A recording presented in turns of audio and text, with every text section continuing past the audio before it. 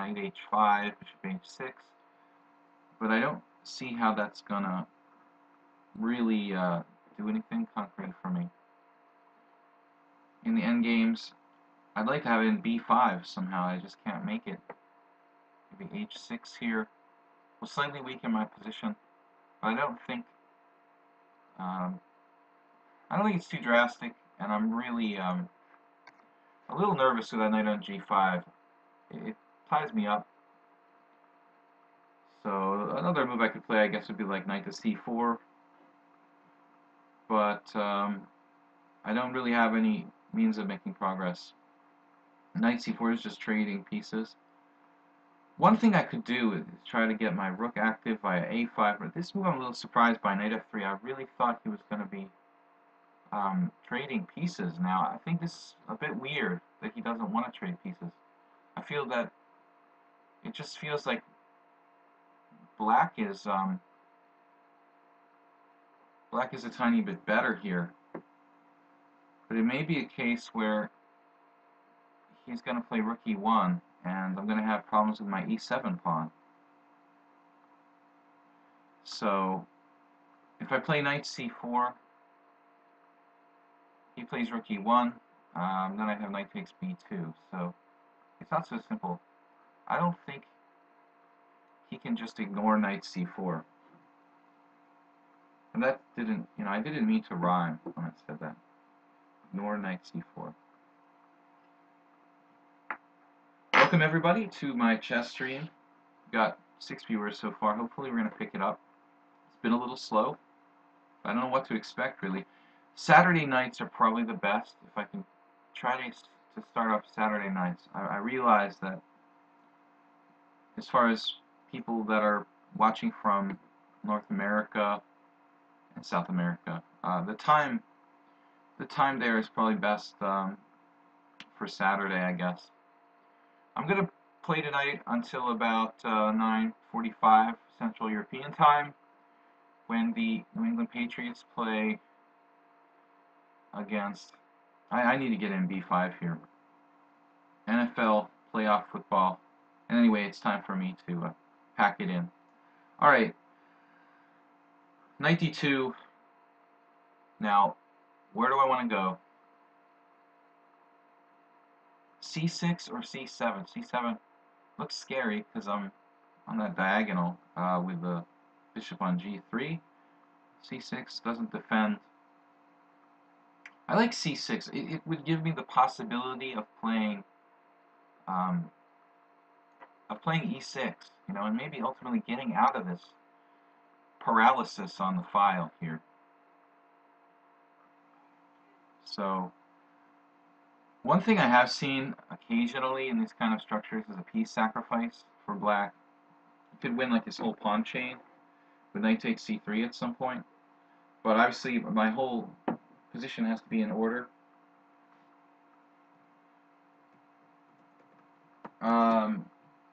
So my house has to be in order before I can do something like sack a piece for his whole pawn chain on the queen side.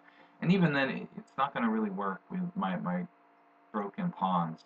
If I had healthy queenside pawns, or healthier queenside pawns, I could see, a knight takes c3 in the end game, like for 4 pawns or something. But it would be pretty unusual if I could make something like that work in this kind of position. So this is kind of what I expected. Sort of standoff, very typical situation in this line. It's difficult to play for a win against the London system in any line. I mean, it really is one of the most solid possible variations for white, especially against the King's Indian. I will check my email. If anybody else needs to send me an email, contact me. You can do that via my email, video chess trainer at gmail.com. He's inviting me to play f5, f4 here and shut out his bishop, but it would drastically weaken my position along the line. So I'm not in a big hurry to play. Not in a big hurry to play that, but I don't know what to do. We're looking for piece sacrifices b4. Pawn sacrifices b4. b4 is not happening. Maybe e5 would just backfire. Just get rid of looks like he's stopping me from playing like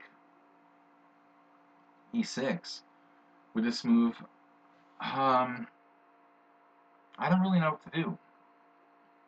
I'd like to play f5, but it just weakens my position. So, although it's interesting, it feels it weakens my position. My knight on d5 is the heart of my game. I think he's going to try to trade that off at some point.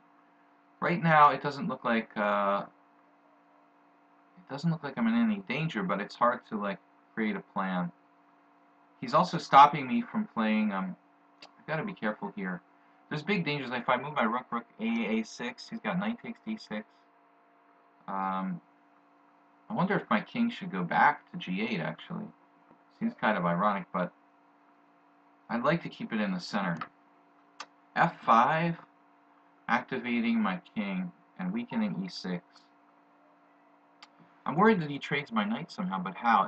f5, knight d2, then knight f1, knight e3. But if I play f5, f4, I severely weaken my pawn structure. That's the problem. And I'm running out of time. I just don't really want to do that. I don't really want to weaken my pawn structure. Alright, I'm going to play a debatable move here. King g8. I don't want to get mated on the back rank, some kind of weird tactics with knight takes d6. We're just going to have to play fast now. As usual, what's happened is I've been facing these opponents who are just really practical, and a position like this I'm going to lose on time. Most of the games, it looks like. Now he's played knight d2, and I'm not sure, what exactly this does. What would happen if I played like bishop f6 here, for example, securing my pawn? And what if he goes knight e4? How would I feel about a position like giving up my bishop for his knight on e4? E7 looks weak, but I could play e6. Maybe I should have played e6 last move, actually. e6 last move, weakens d6. This is a position where I think it's kind of equal. I just have to kind of accept the position as equal, and I'm not better. He should probably try to trade off my knight on d5. I mean, knight f1, knight e3, and white's probably a tiny bit better after that. Although, there's a lot of endgames that are just simply drawn because he can't get at my weak pawn on b5. So anyway, welcome everyone to the Twitch stream. This is International Master William Paschall. You can also check out my videos at Video Chess Training on YouTube. I'm uploading a lot of this stuff from here, but some of the longer streams have a little bit of trouble uploading like all the episodes or parts. Alright, I'm just going to repeat moves. I think this guy's played okay. If he gets a draw, I'm going to give him a draw. I don't claim to have any advantage here.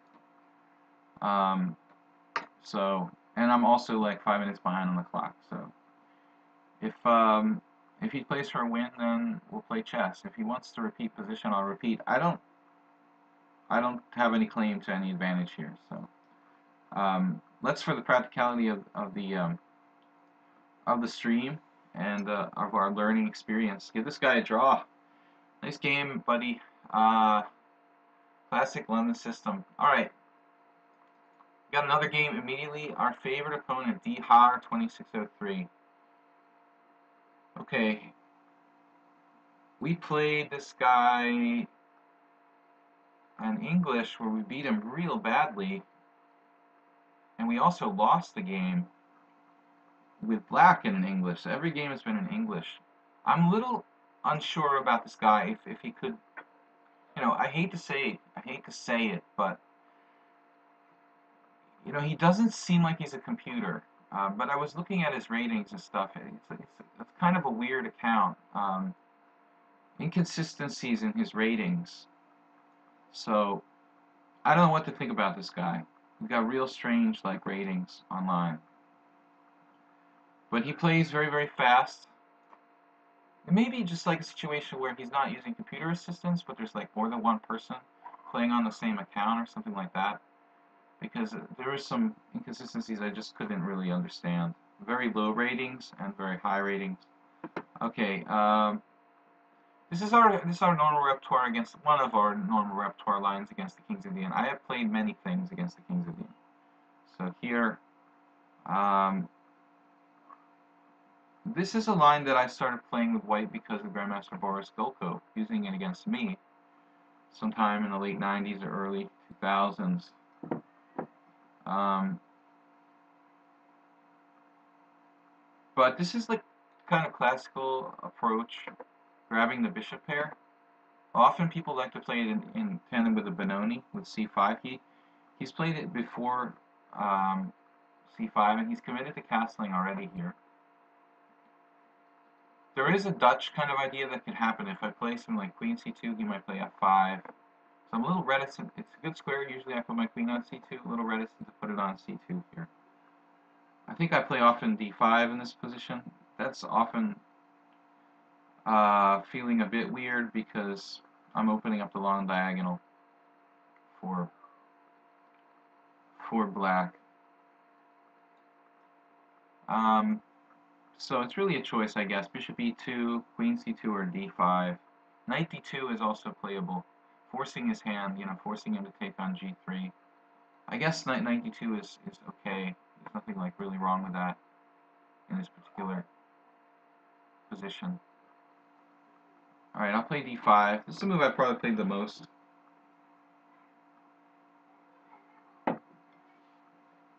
Knight takes g3, h takes g3, and c5. So we transpose. I think he might have other interesting options there. This will transpose to the line where black plays c5, like on move 6. Which pieces are these? Please type, no sound. Yeah. You guys do have sound, I assume. I would have known if there was no sound by now. I can't type everything. I already lose on time every game, almost. Sorry about that. But there's no way I'm going to be able to type in all the moves. I mean, all my comments. Alright, so queen c2. D. Har is an interesting player. I don't know who this guy is, or even where he's from. He's like hidden his country. Most people let their nationality or location be displayed, but D. Har is very secretive. So I have no idea what D. Har means, or what the significance of his name is, like 2603. So he saw knight takes g5. He played the classic f5. This position now, knight on f3 is pretty useful. I would normally pull it back to d2 in this line, but at the moment, it seems like, I'm not sure his move order is 100% right, because he played f5 before developing his knight. Bishop d3 puts pressure on f5. It will prevent him from playing knight d7. If knight a6, we play a3. Yeah. So anyway, knight a6, knight c7. That's fine. This is okay. This is a guy though who plays very, very fast. Pretty much universally every position. So now e5. This changes the whole character of the game, and really raises an interesting question. What would Petrosian do here? Do we take on e6? I mean, that's kind of the default response. But his pieces look really, really active. The other option is e4, which definitely seems weird. At least it looks weird on the surface, but I suppose it's like playable. The plan after that is the really interesting question. Could I like sack a pawn? Like e4, f4, pawn takes f4, e takes f4, e5, and e takes f4, e4, f4, pawn takes f4, e takes f4, e5. You know what the problem with this position is for me? Well, actually, that's interesting because, yeah, if he takes with the bishop, his h6 pawn is hanging.